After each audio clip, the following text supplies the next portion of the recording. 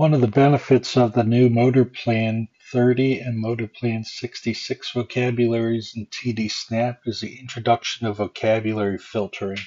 This is a way to quickly hide and show vocabulary for an activity, routine, if you're instructing or modeling some new vocabulary and want to limit the search set and the possibility of errors temporarily. Vocabulary filtering is a very easy way to do this. The vocabulary filter is the little filter icon we see at the top of the title bar here. So I'm going to begin by tapping that. And the first thing I need to do is to turn the vocabulary filter on. Once I do, a couple tools become available to me around the screen. I'm going to tap on the editing list icon here on the right and manage lists.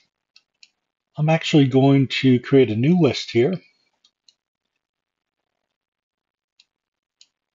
I'll choose new empty list, and then I'm going to give this a name that makes sense and will be readily identifiable. New list is not a very good name. In this case, it's going to be making play choices. And this is a list that you're only going to see the name of. So in this case, I didn't capitalize it. I'm not so worried about that. I'm going to choose done.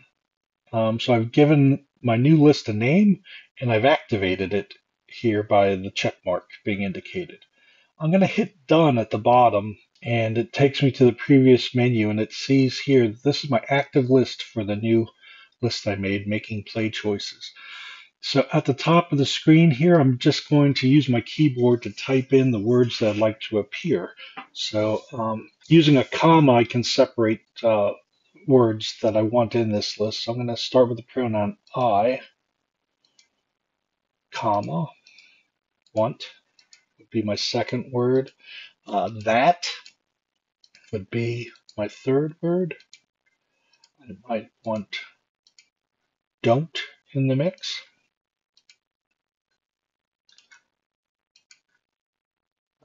Maybe something else.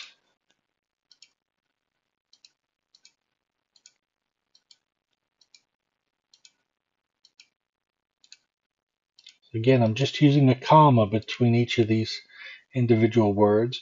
Might want a no in there and a yes so I can respond to a question or a query or confirm something for my communication partner. Might want to comment that I like something, I like that, or I do not like that. Or maybe I want it again. So I've got a couple words in here that I can use with any number of play items.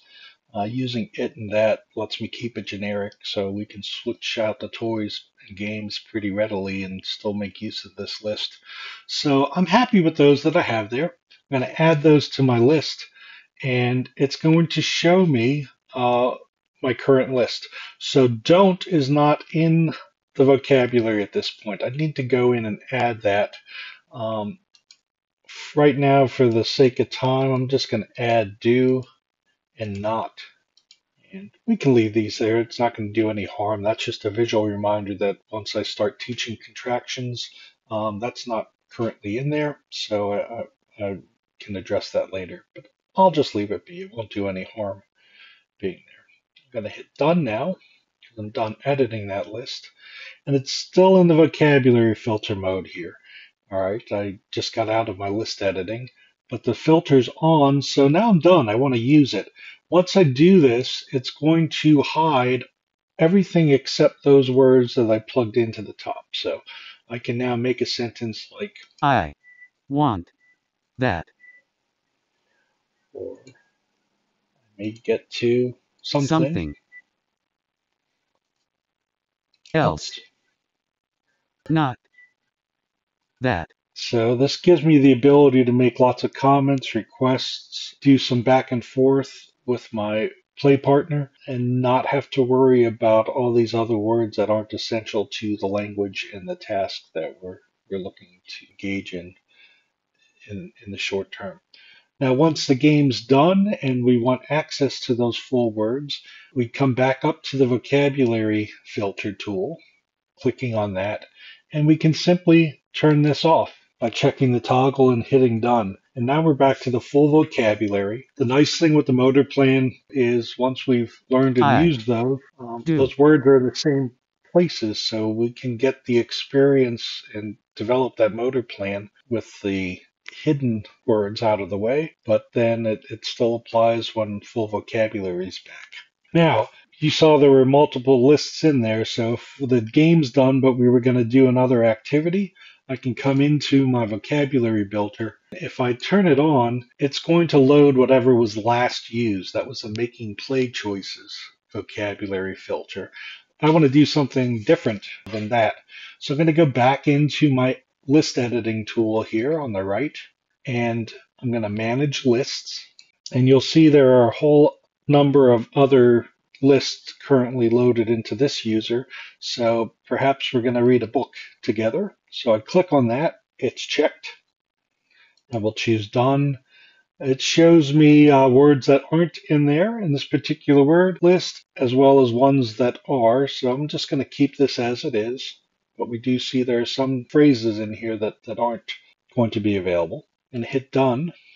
So just verifying reading a book activity is what we're going to use now. Our vocabulary filter is on, and then choose done. Now it's hidden everything except the reading of the book words that we want to do. So if we're stop, going to stop reading that, or I, can, I can read that myself.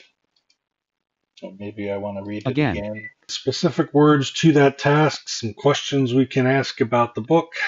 Once we're done with the story, then we can go into the vocab filter tool, disable it, and choose done, and we're back to the full vocabulary.